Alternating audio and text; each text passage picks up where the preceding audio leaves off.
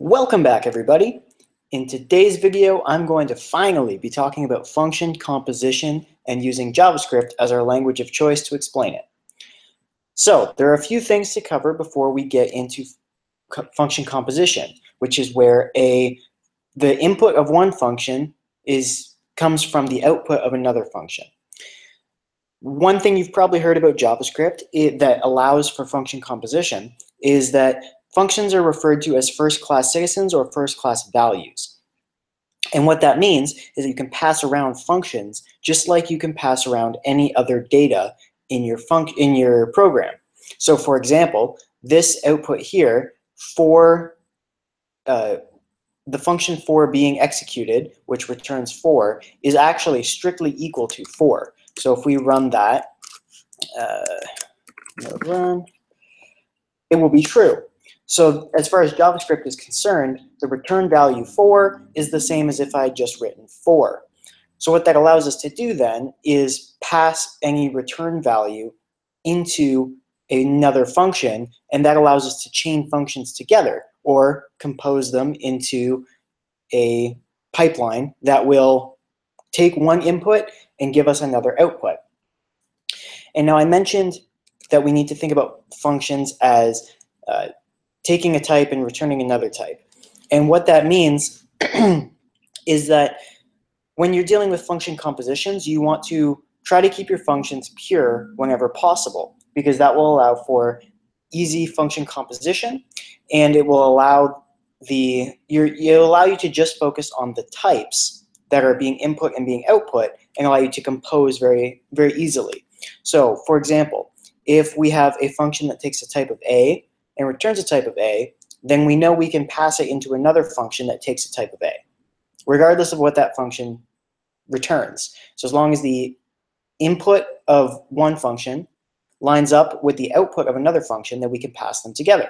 Likewise, A outputting B, the type of B can then be input into a function that takes a type of B, and that could return a type of C. And so what our pipeline would look like if we composed it all together would be A to B to C, and we've gone from A to C, so then the function that would result from this composition would just be a function that takes an A and returns a C, even though no function that we've created up here actually goes from A to C, but the composition of all those functions together goes from A to C. So I'm using letters here, but this could be a number to a number, then a number to an object, and then an object to a string, for example. So that's the basics of what we need to understand to start doing function composition, and I'll move into some examples below. But one thing I want to cover first is functions that don't have a return value. So if we create a function that takes C and doesn't return anything, we can assume one of two things.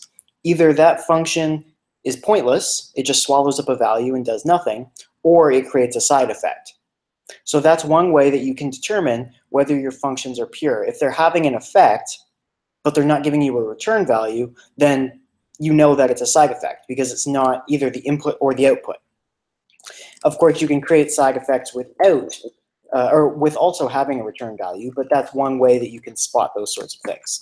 So I'll console log that, or I'll comment that out, and let's move down here to our examples. So this first function here is an example of something that is not a pure function. So print takes any value and it doesn't return anything. All it does is log it out to the console. I've got add1, which takes a number and returns a number, but it adds 1 to that number. And then double it takes a number and returns a number and doubles it. Well, the original number doubled. So if we want to create a composed function called add1doublet, we can, based on JavaScript's basic syntax, we can simply pass that value from doublet or from add1 into doublet. So if we take doublet and it accepts the value from add1, add1 is going to need a number passed in, so I'll be passing a value there, which means then that this has to be a function that takes a value.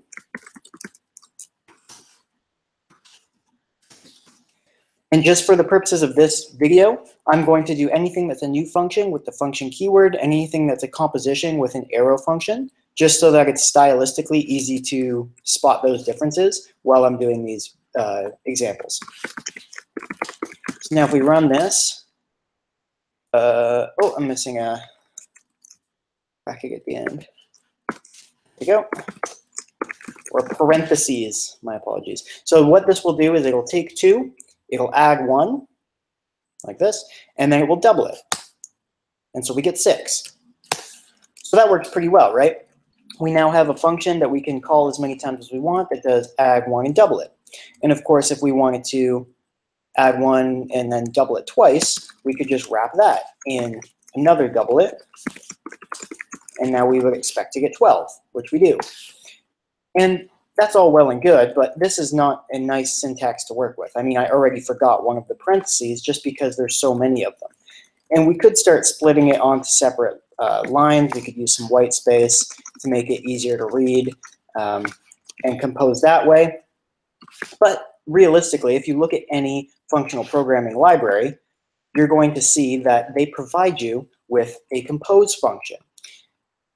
But instead of bringing one of those functions or methods in, I suggest that we just make our own. So let's do that. Now, if we're thinking about taking a bunch of functions and making them into one function, so here we had 3 functions, and we make it into one function, what are we doing? We are reducing a list of functions, right? So we know that we're going to use reduce, and if we're using reduce, we'll need to have a predicate function. So I'm going to call the predicate function apply. You can call it whatever you want. Apply isn't great in JavaScript because we do have a .apply method, but I think it'll make sense just for the small scope of this tutorial to use the keyword apply. So we'll call it apply, and it will be a function that's going to take one function and another function, and then it will return the first function applied as the input to the second value, or the second function. And that's it. So this is just like what's going on in here. It's going to take our first function, pass it into fn1, and take our second function and pass it into fn2. And that would create for us, for example, add 1, double it. If we passed in add 1 and passed in double it. Now we can create our actual compose function. So this will be a function that will take, it will need an array of functions, and it will need a value. And it will take that array, it will reduce it, and it will reduce it with the apply predicate function, and it will need an initial value, which will be our value. So in this case, if we were to pass in 2, 2 would become the initial value, which would then be the input to fn1 because, or fn2, because the value would actually be fn1. And that would then produce a 3. And then the 3 would be passed in from add 1 to double it, and that would give us 6. So it'll behave exactly the same way, except we'll be giving it a value to start. So what that would mean then is if we wanted to create an add 1 double it using our compose function, then it would look something like this. Do compose, and we pass in add 1, double it, and the value of 2. But of course, we don't, well, this would give us the actual output, so we don't want to do it like that. We would need to make that the value and make this the function. Oops, whoa, mistyped something there. So this will be a function that takes a value, and it'll behave exactly the same way. Sorry, I was getting ahead of myself here. Oh, I'm missing my curly brace at the end. And that needs to be a return. There we go. And so now it behaves exactly the same way. But of course, why would we do this, right? Because now every time we create a new function, we have to make it or every time we want to compose something, we have to put compose inside the body of our function as a return value.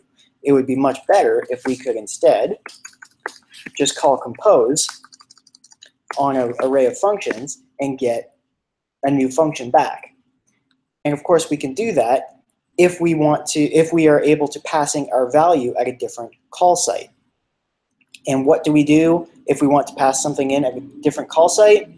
If you've been watching the previous videos, you know, sorry if you can hear those motorcycles. We can do that, of course, with currying. So if we curry our compose function, then it will take an array of functions, and then it will return a function that's waiting for a value, and then that will return return the function body. Oops, I need to remove that. And so now we can pass in our array to partially apply compose. We'll get back a function that's waiting for a value, which is exactly the same as what we had before, but all we have to do to create a function is just passing our list of functions to the compose function. It behaves exactly the same way. And the beauty about this is that we could create this nice chain of functions that we had, and then we could pass in more if we wanted. We could pass in another doublet, we could pass in another ag1, we could pass in another ag1. We could create some new functions and pass those in. Oops, I didn't capitalize the I there.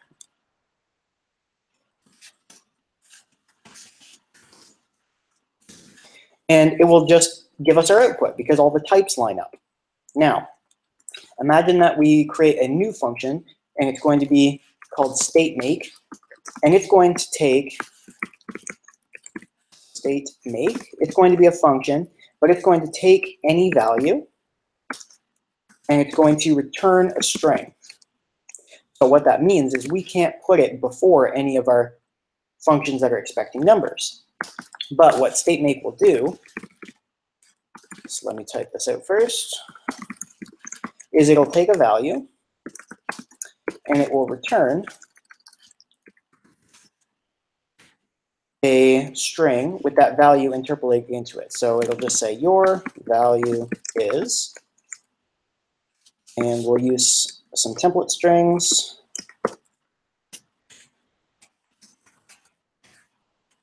And so now we can put this guy at the very end of our composition, and we should get that output to the console. Your value is 14. And again, because if we just look at our types, we know what order we can put things in and what order we can't. So obviously, I can't move stateMake to prior to this guy without getting some weird stuff happening. JavaScript's type coercion is very forgiving, so it's going to give us this bonkers output where it gives us our value and then it's a string, so it just adds the string of 1 to the end. But if you just start from the first principles of thinking about the inputs and outputs of your functions and lining up the types, then you'll be able to very dependably and very easily do some function composition. So this is a great way to simplify your program so that if you had a big series of transformations that needed to occur in your program, you could bundle it up into one function, and then maybe you could create an API on the module.exports object or something like that if you're working with Node. And then you could just have your add1 doublet on that. And you've abstracted away all this complexity, and all you've had to write are very simple, testable, manageable functions that when you compose them together, do something much more complex. So that's the purpose of function composition. If you create this little compose function using currying, it's very easy to work with. I hope this blew your mind as much as it blows mine whenever I think about how awesome composition is. I use it all the time now that I'm familiar with the use cases. You probably won't notice it until you've done it a few times, and then you'll wonder how you ever programmed without it. So this is a big tool in your functional programming tool belt. If you liked the video, like the video. Actually, just like the video anyway. I don't care if you liked it. I'm just kidding. But it would be nice. Leave a comment on anything you'd like me to cover in the future. comment on any questions that you might have, and I'll see you in the next video. Thanks, guys. Bye.